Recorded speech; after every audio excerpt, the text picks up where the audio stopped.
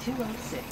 All right, guys, this is week one of what I'm calling bus stop vlogs. Basically, every morning I ride the DART bus from Red Oak all the way up to Dallas to attend the Iron Yard. And my walk from the bus stop to the Iron Yard is about half a mile. And so I thought, what better way to use that time than to kind of just log what we've been doing each week. And so the reason for this is partly for me to kind of keep a track of what I've been learning, what I've been doing, and so that way in a few weeks I can go back and kind of track my progress. But it's also in case anyone else is interested in what the Iron Yard is all about, and if anyone is interested in ever going, maybe this will kind of give you some insight as to what it's like to be a student at the Iron Yard. I will say that I did a whole lot of prep work before the class began. A lot. I made the decision to change careers almost a year ago. And so I did about 11 months of prep work.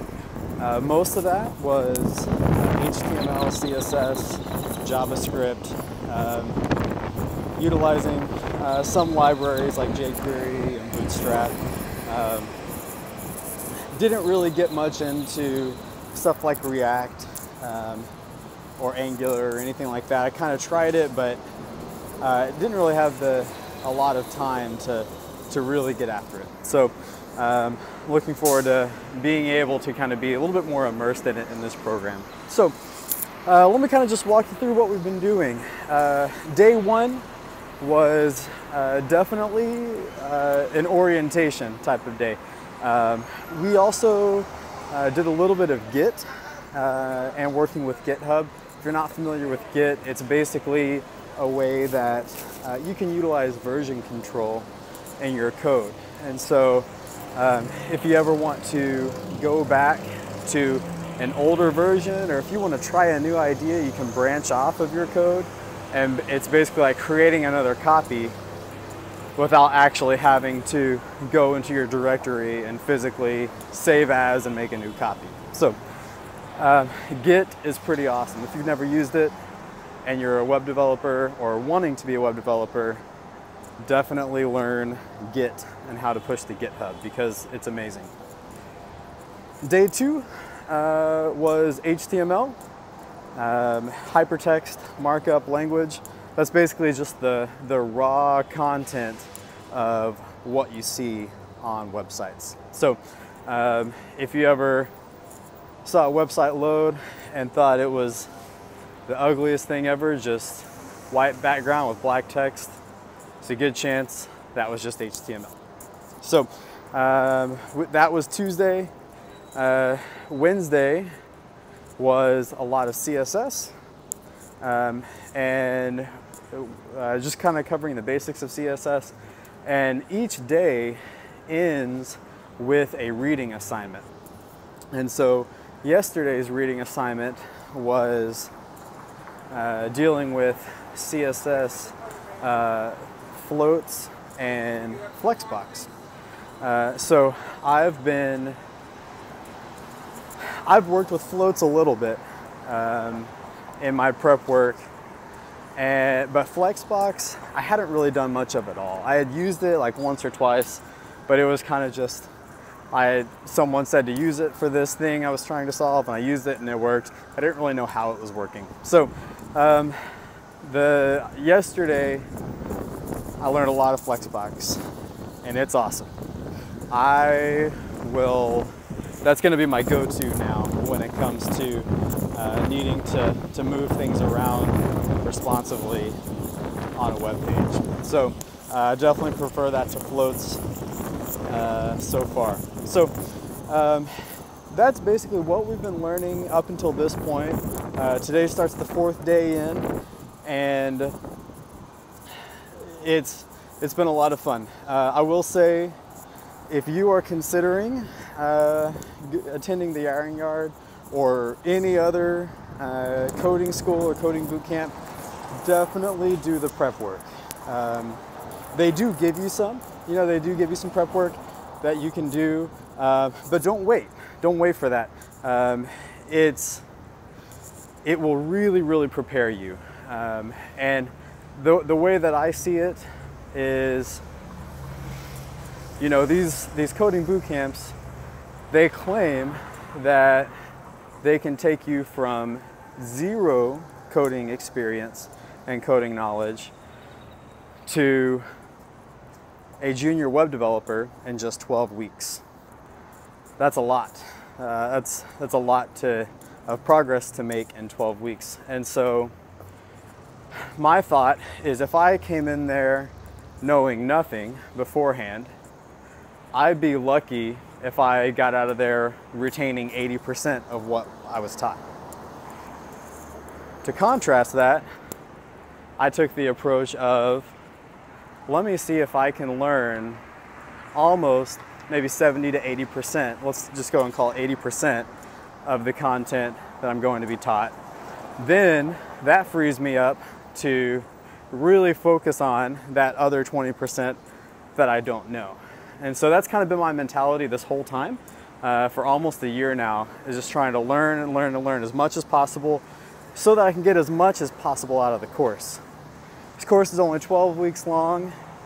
Why would I do anything short of my best to get as much as I can out of this class? I want to be set up for success, and this has to work out. I've got a wife and a kid, and there's no reason I should give it anything less than all I've got to make this work. So I'm doing it. Doing everything I can, learning as much as I can. Fortunately, because I did a whole lot of pre-work and I was practicing a whole lot before, I was able to, this week and maybe next week, I'm able to do a little bit of supplemental learning. And so what I'm learning right now, in addition to everything I'm learning at the Iron Yard, is iOS app development. Learning how to make apps for iPhones, which eventually could either be like iPhones, iPads, Apple Watch, Apple TV, Macs, using Swift as the language. And what's really cool is I'm starting to see that once you kind of learn one programming language, other programming languages have a lot of similarities. And so I've spent a decent amount of time in JavaScript, as I said. And so in learning Swift, I've also been learning a little bit of Java as well. I'm going to end my time at the Iron Yard learning Java as kind of my specialty language, if you will, the final 4 weeks of the class. And so I'm prepping for that too. But in both Java and Swift, I've seen a lot of similarities between that and JavaScript. Not necessarily in syntax or the way that the language runs, but the concepts are very similar. And so I've been seeing that, and it's made learning things like Swift and Java a lot easier. I pick it up faster because I've already got a foundation in JavaScript. And so there are some syntactical differences between the languages. Swift pretty much doesn't use any semicolons, which is weird if you've been doing a lot of JavaScript. Java looks a lot like JavaScript, at least early on from what I can tell. I'm not very far in. I know that they're different, I know that they operate differently, but the syntax at its core level seems very, very similar. So So I don't know. Basically, when I get out of the iron yard, I want to be a web developer. You know, it's possible that I could change my mind about Java and go the React route or the Ruby route. Those are kind of our three options at the end of the course: React, Ruby, or Java. Right now I'm leaning towards Java, which is more of a back-end language. I like the power that Java has and how much you can do with Java. And so so that's kind of what I'm leaning towards. But who knows? We're just nearing the end of week 1, and we still have 11 more weeks to go. 7 more weeks for me to decide what language I'll study at the very end. So it's very possible that could change. Up until about 2 weeks ago, I wanted to do React. So who knows? So anyway, I'm going to be doing one of these blogs each week towards the end of the week to kind of just wrap up what we've been doing, what we've been learning, what lessons have been really difficult, what things have gone well. And typically, I'm going to do those every Friday, but tomorrow I'm not riding the bus, I'm driving my car. But most Fridays I'll be riding the bus, and so you will get a new weekly update each Friday, if you care to listen to it. If not, just scroll right on by. It won't hurt my feelings. Like I said, one of the reasons I'm doing this is so that I can track my own progress for myself, so that 12 weeks from now, I can go back and look at this and be like, that guy 12 weeks ago did not know what he was talking about when he was talking about web development. So I'm looking forward to seeing the growth that I make over these 12 weeks. So, all right, well, I am here. This is my stop. I'm at the iron yard.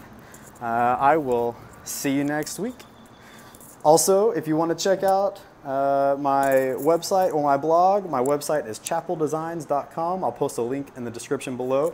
And my blog is codingpercussionist.wordpress.com. See you next week.